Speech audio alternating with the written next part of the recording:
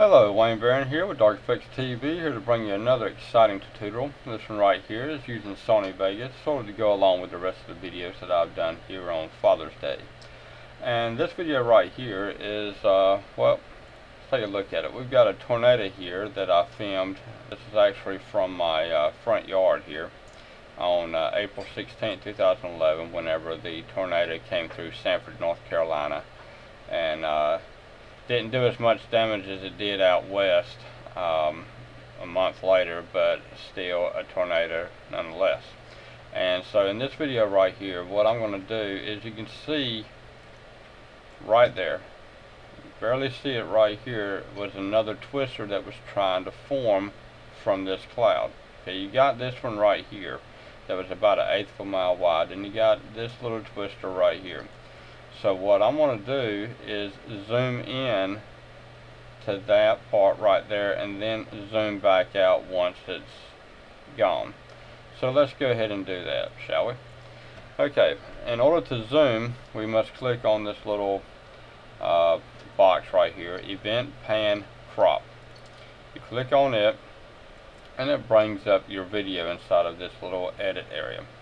So what we want to do is we want to scroll through and find the part of the video that we want to zoom in on, which is about right up in here. Okay, now you can create a keyframe over here, but there's really no sense in it, considering that I want to play the video and actually have it zoom in as it's playing. So I'm going to bring it back to about here. As you can see, it's starting to come up right in this area. So you get about right here, and down here is where you create or take away your keyframes. So right here, I'm going to create a keyframe right here, and then I am going to zoom in on it, and you can see right over here as well that it's zooming in right nicely. Okay, I'm going to leave it there, and then we're going to scroll through a little bit. We can move it there. Okay, I went ahead and created another keyframe for that move, so let's minus out that keyframe. Let's go all the way back here, and let's get it about right up in here. Now let's scroll through,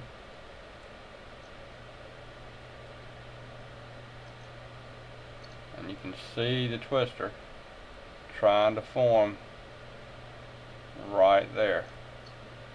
Very well defined right up in this area.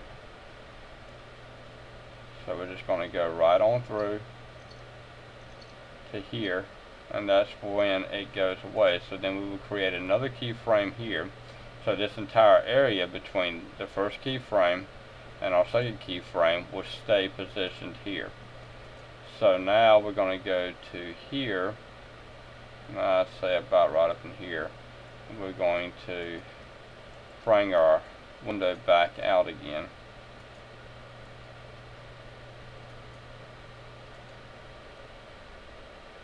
Right up in here.